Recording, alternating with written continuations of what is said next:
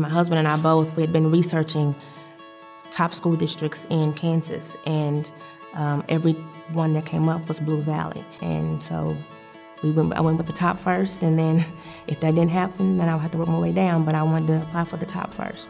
Well, I applied for the job at Overland Trail, had an interview with the panel there at the school, and I was asked when I would be able to start because I did live in Texas at the time, and I told her that my husband was leaving Wednesday afternoon to come to Kansas, and I had already started pre-packing with the hopes that I would be leaving with him to start Thursday.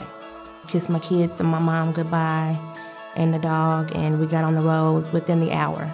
Yes, the next day was orientation. My principal greeted me right away, and she was just overwhelmed that I was there, elated. We got the new teacher grant, and the teachers that were there, that were kind of our hosts, they were quite jealous because they hadn't gotten that before. But I've never received a teacher grant for that amount at all, for any amount, as a new teacher at a new school district. I feel like it's an innovative district, and I'm really excited to be a part of it.